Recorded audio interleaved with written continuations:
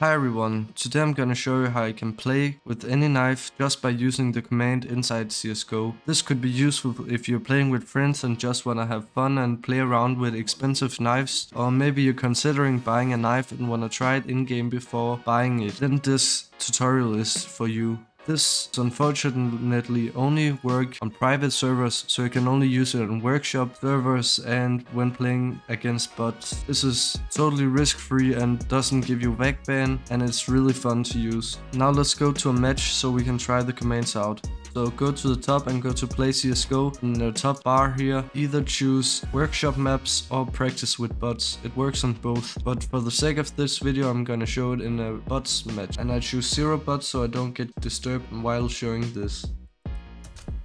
As you can see, I'm now on the server and we're ready to go. But firstly, let's make the round time longer so we have more time to try this. So go to your console and copy this from the description. This will restart the round and now you have an hour to play.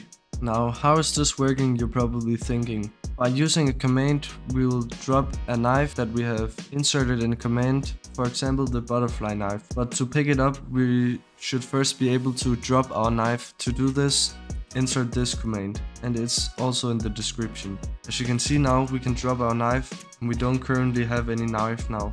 Now we can get a new knife and choose whatever knife we want. So go to the console again, and let's say I want the butterfly knife.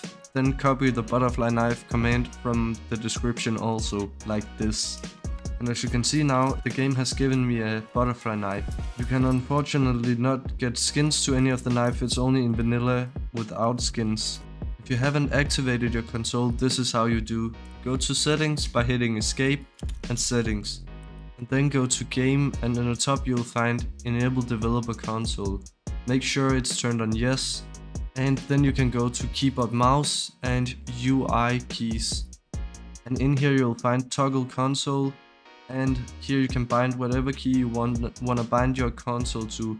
I've binded mine to period, so every time I hit period my console will pop up, and here I can insert all the commands needed. Now let's say I want a M9 Bayonet instead. So go to my description again and find M9 Bayonet.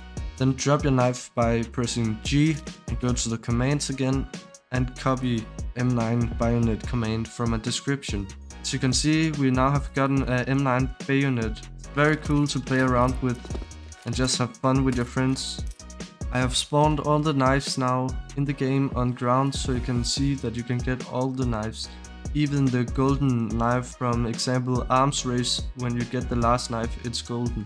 Just to show you, all knives in the game are usable with this command. This is a cool way of trying out knives. I personally found out that some knife I didn't thought was cool really looked cooler in game and had some cool animations. So it's a good way of testing out knives if you want to try playing with a knife and don't want to use money on it. So I think this command is pretty cool and very fun if you're playing with friends on bots game or a workshop game. And you can try all the knives and test them out and see if you like them or not. Okay, so this was basically how you could play with any knife for free just by using the console inside CSGO. This is a cool way of testing out knives and see how they look in game, or just if you want to play for fun with your friends. I hope you enjoyed the video, and if you did, please hit the like button and consider subscribing.